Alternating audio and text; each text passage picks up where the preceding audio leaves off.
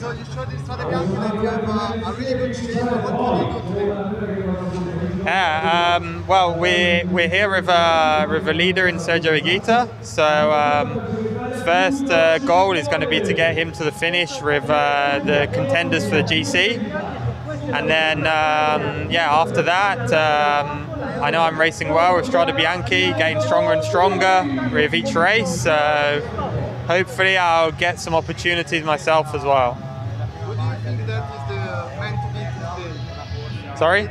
Who's the man to beat today? Again, Van Aert? Yeah, I think it's got to be Van Aert or even Van der Poel, having seen what he did in Strade Bianche. So for sure those two. And I mean, the field here is really deep. So yeah, there's a few guys to watch, and I think it's going to be a tough race. Okay, thank you. No problem.